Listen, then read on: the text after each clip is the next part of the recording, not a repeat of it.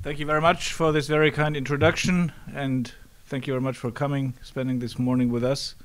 It's an exciting week in Washington. I really appreciate that. The reason why we wanted to have this meeting organized together with the Atlantic Council on financing the energy transition is to explain the new proposed energy lending policy of the bank and where we stand and where we intend to go. Energy issues, climate issues can sometimes get a little bit rough, as you can see here, but we win. So this policy is needed now more than ever as we support countries in their transition towards a low-carbon economy. And that is important to say because it's easy to say we must move out of fossil fuels and all this. You must enable countries and regions to do so. And that's where we have a specific role to play. It's timely, given the discussions on the Paris Agreement ahead of 2020, when the national determined contributions are expected.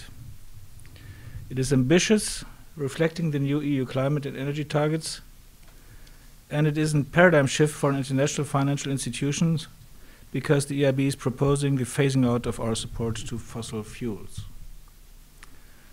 Ladies and gentlemen, in the history of this EU bank, energy has always been at the core. The first energy projects that the bank financed 60 years ago in the early 1960s were a coal-fired power plant in then almost isolated West Berlin, BEWAG project.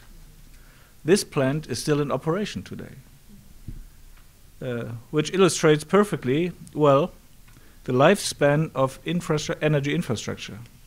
And we have to remind us of this when we talk about new projects.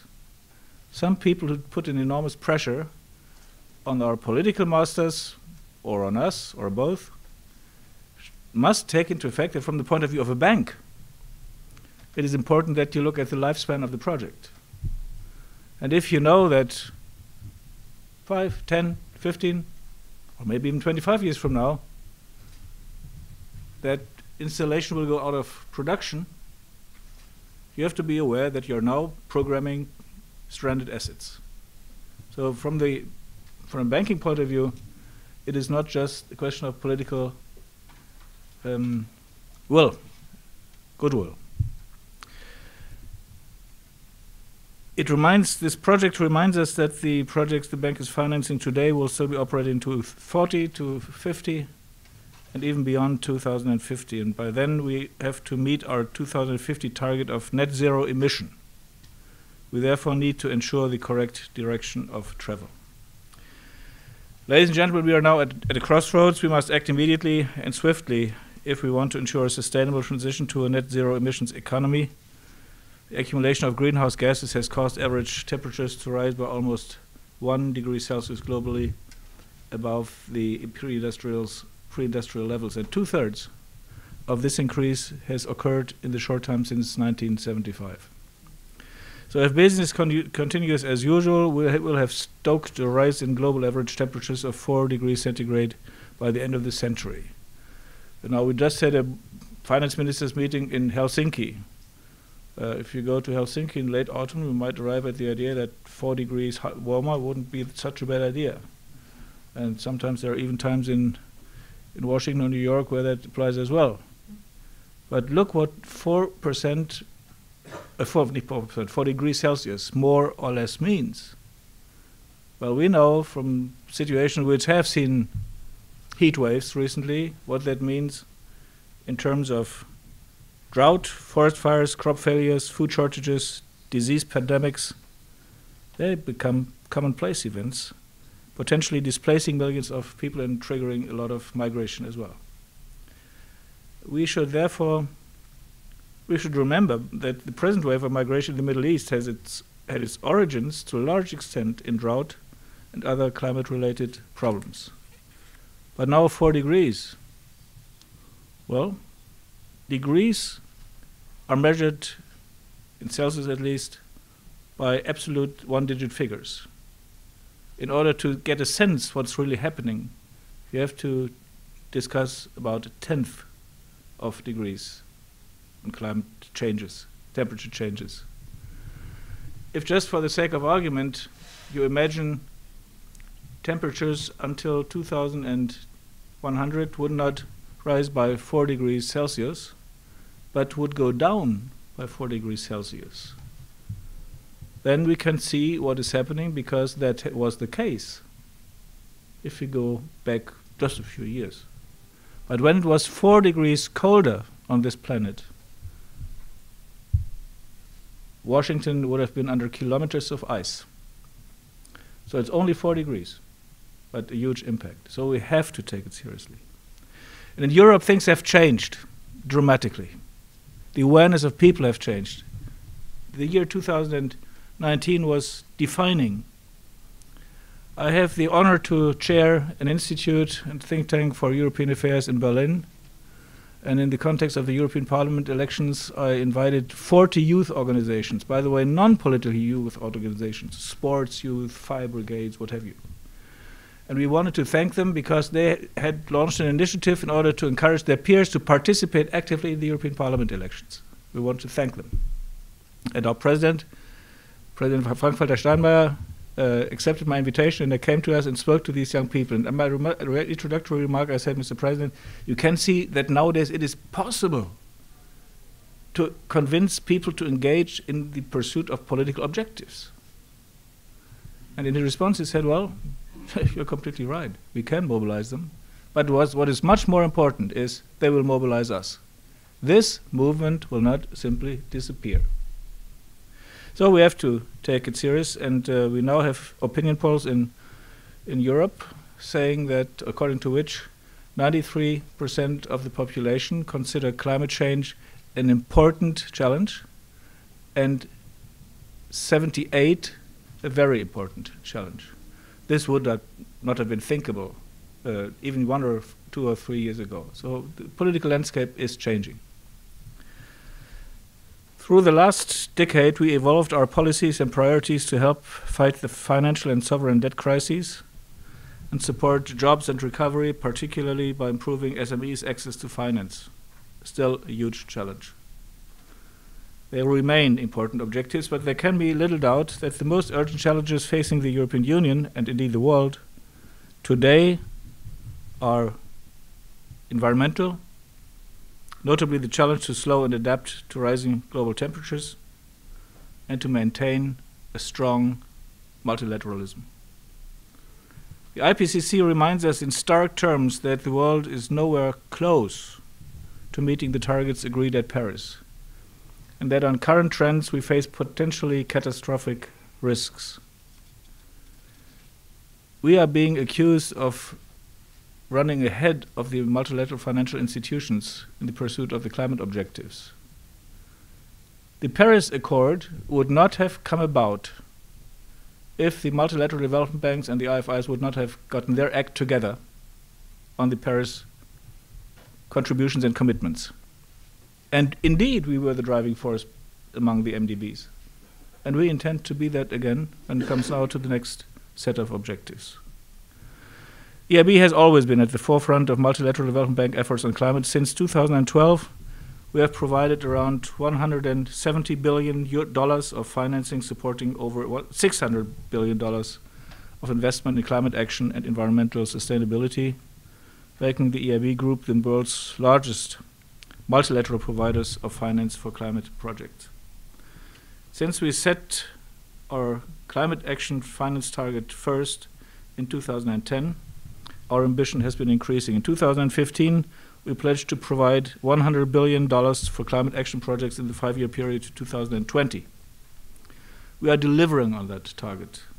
Indeed, since 2016, we have invested approximately $71 billion into these projects. Having said this, the EIB can and is ready to become even greener.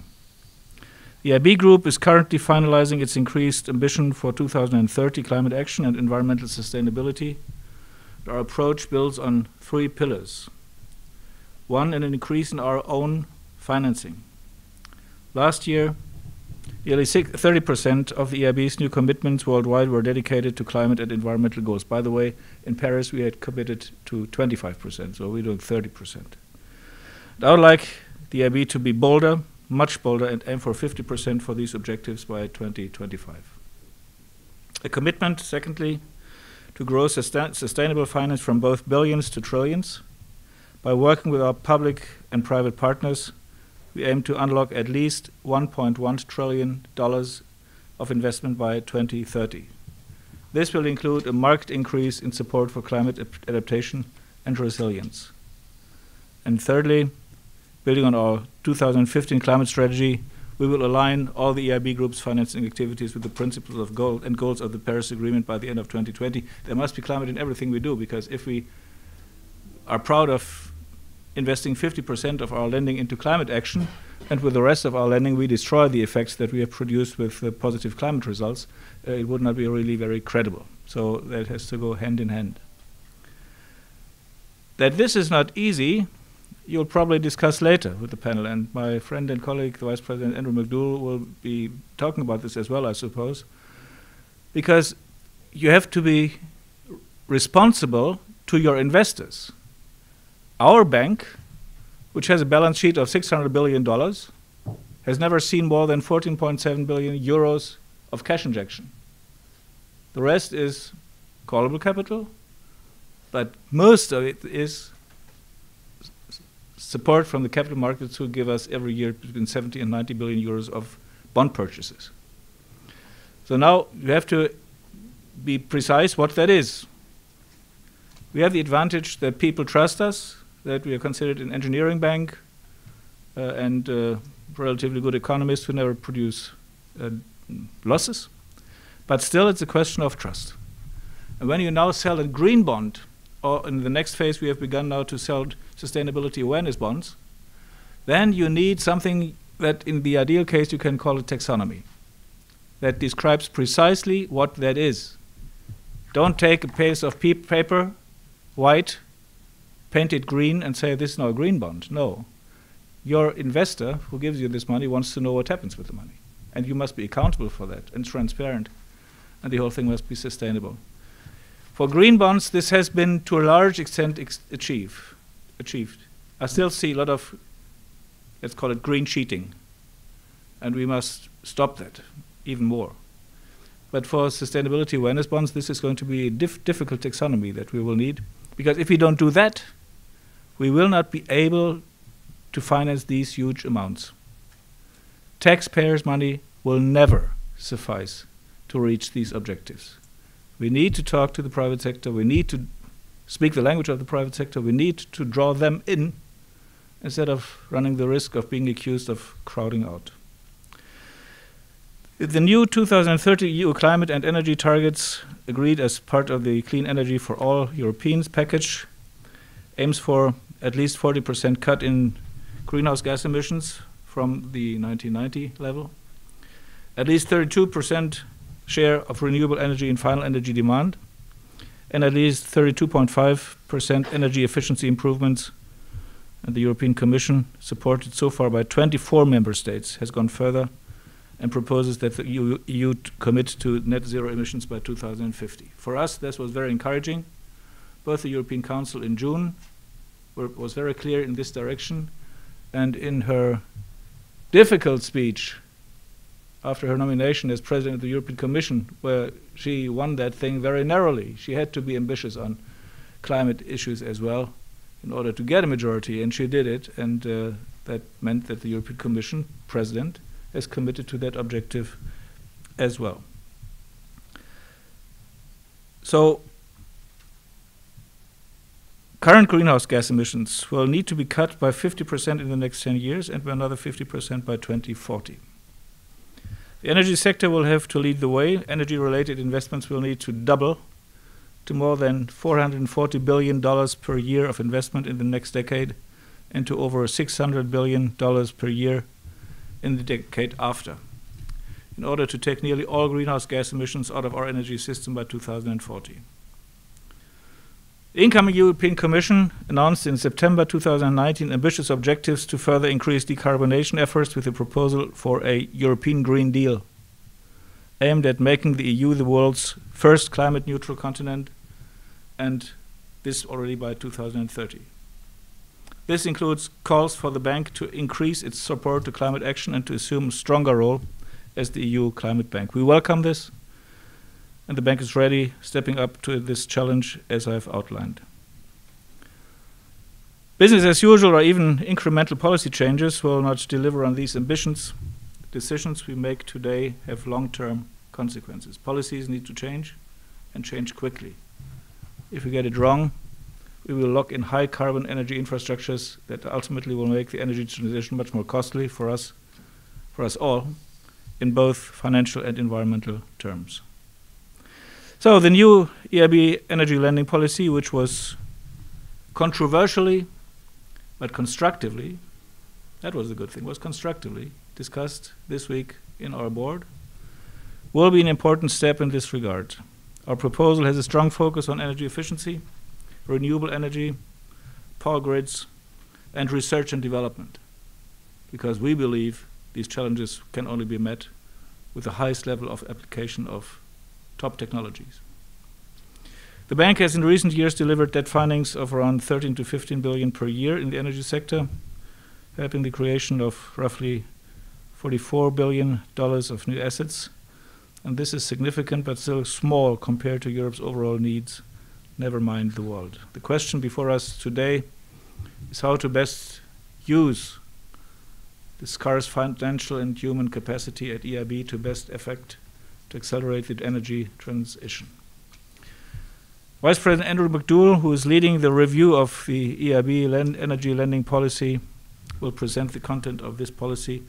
For him, probably this meeting today is quite a relaxed event, because he has been constantly under fire in the last weeks and went through a heroic struggle. And we are very grateful to him that he is doing this. And he will convince you as well. But before I let him do that, let me end with one last important point.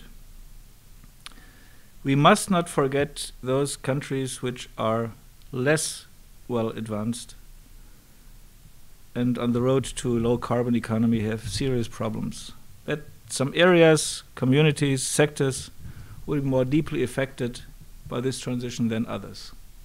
And this is something we must take head on. Otherwise, we will not take the people along on this journey.